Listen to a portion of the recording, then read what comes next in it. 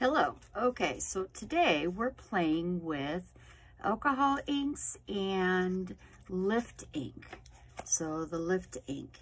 And it's real nice on this one because we do some letters in there, so as if people are talking, and we wish hope and love. And the nice thing too is this is actually a Christmas die, or a Christmas Thinlit. So we're just utilizing them at a different time of the year, which is really nice. We use alcohol inks and got a vintage thread here, but you can use whatever you have. And the main component is on metallic, which the metallic is actually a non-porous surface. So if you don't scratch or distress this, the lift ink works on it. So join me, and I hope you enjoy it. If you do, please subscribe. Have a great day. Okay, let's get started, shall we? Okay, so I've got some metallic here. This is like a mushroom kind of rosy color, and I'm just got some blues and some greens. So I've got the darker and a lighter of each of the colors, and then browns representing the water, trees, and then, you know, woods, mountains, whatever. So I'm just going to start with the lights and just get them out. That was Pebble. We've got lettuce. I've got some Aquamarine. And then I'm just going to use my tool here and just kind of, I don't know, just move it around a little bit.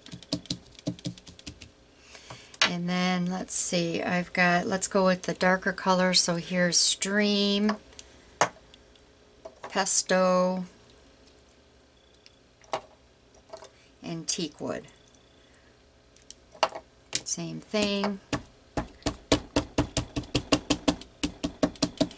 And now we're going to do a lift, because on the metallic, and then this we're going to do the earth here, a globe, but on the metallic, it's a non-porous, so it will lift.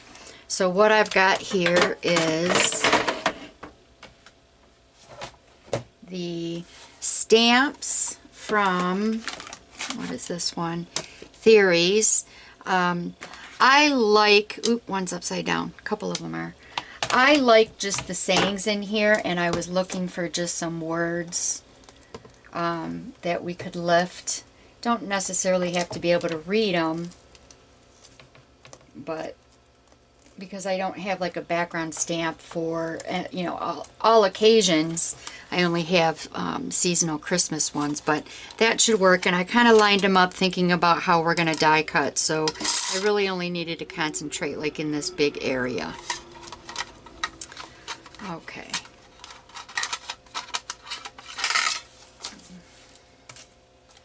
So now let's get the lift ink going. Let's slide these out of the way.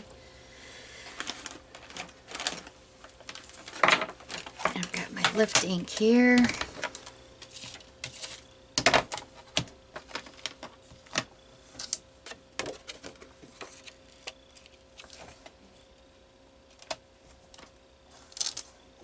Something like that's going to work.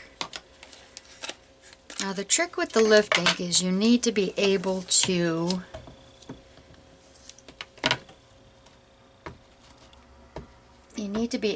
lift it off first without smudging. So I'm getting this nice and juicy over here.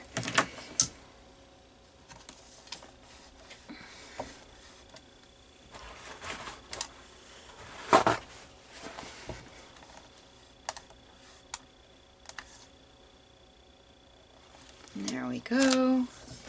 And I can see it worked. Gosh, I dropped my platform and now it's just acting up on me.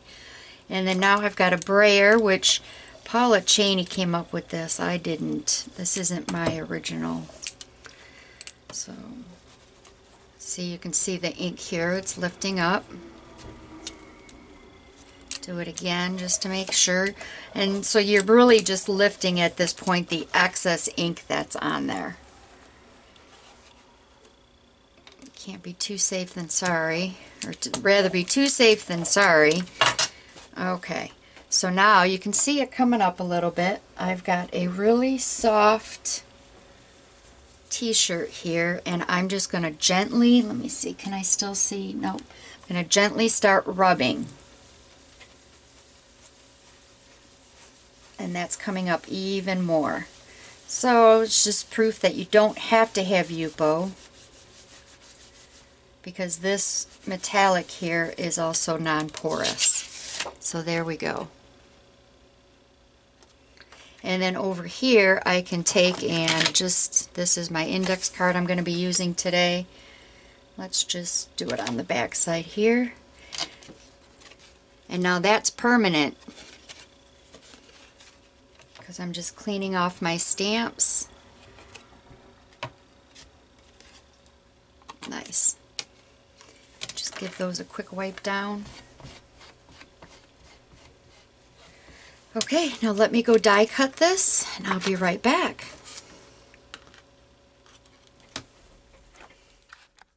Okay, so I really like Hope, Wish, Love, and I think that would look really cool right along here. Even though this is technically for Christmas ornaments, I think it's going to be just fine. And I like the Aquamarine in this color.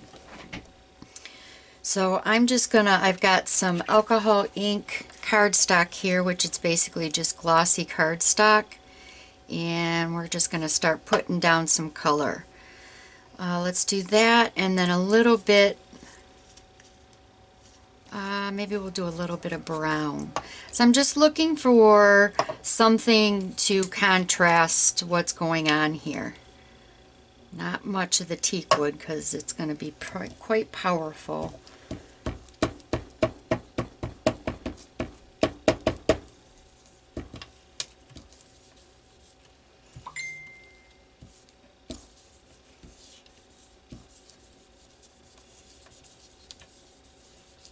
Okay, now just start blooming.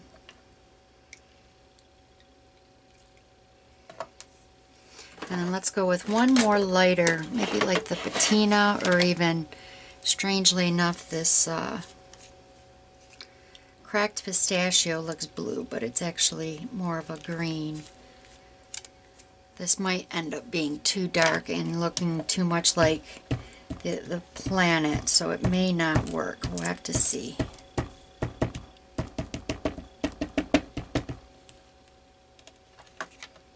Let's get a little blending solution on there. Maybe it'll move a little bit more. Yeah.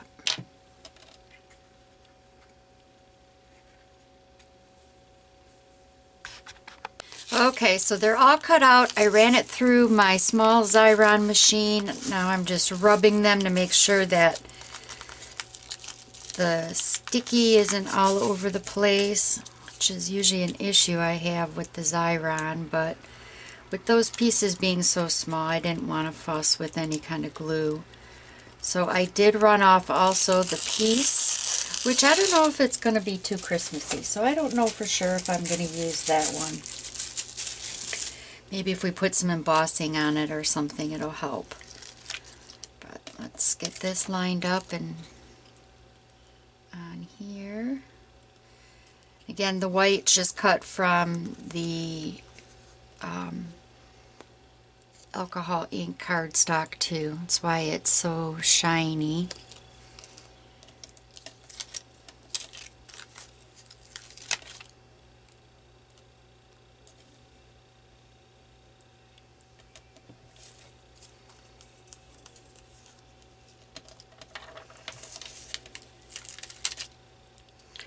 Might need to get a square element in there. It's looking all too round, isn't it?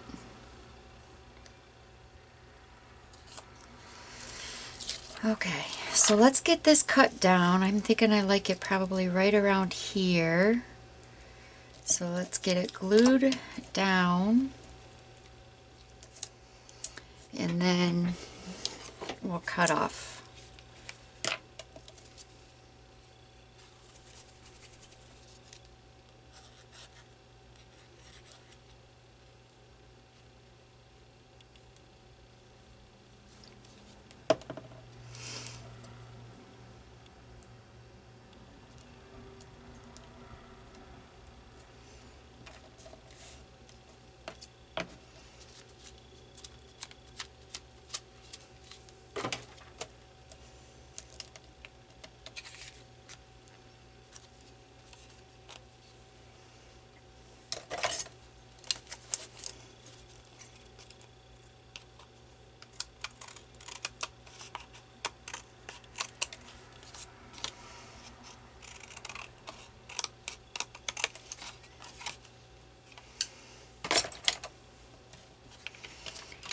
So, wish, hope, love. I like it like that. And then I don't know about the peace. I don't know. Maybe if we slide these out over more, maybe here. Peace. No, I think it's just too much.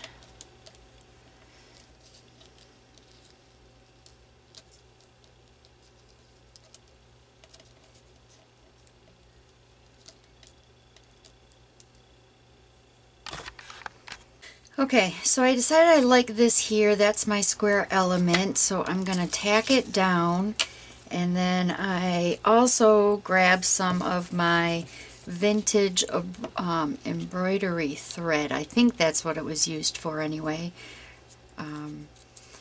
So that goes there, and then I'm just going to add just a few accents. This is a honker of a needle, so I could get all three colors in there, which these colors are, let's see, number 69 is the green, looks like a 40 for the navy, and then this one is 47. And I'm just going to do some real loose X's.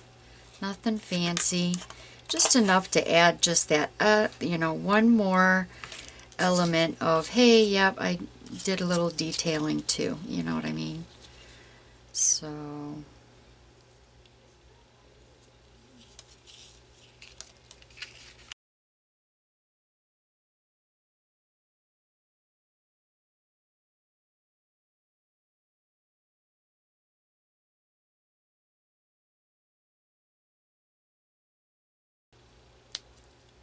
we're almost done here. If you could subscribe, like the video, watch some more.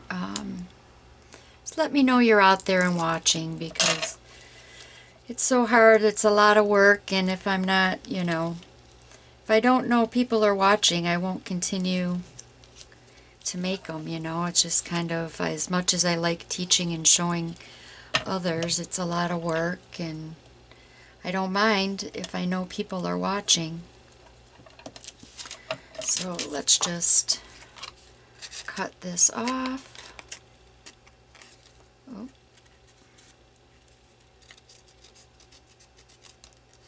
It's so fragile, I could have just ripped it, but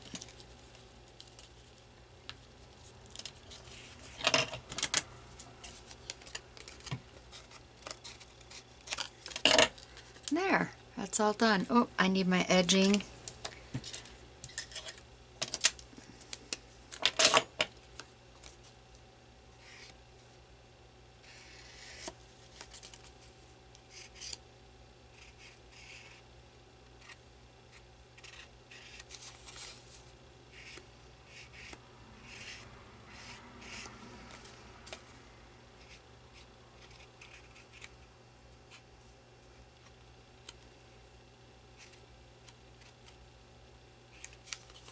And there we go. It's all done.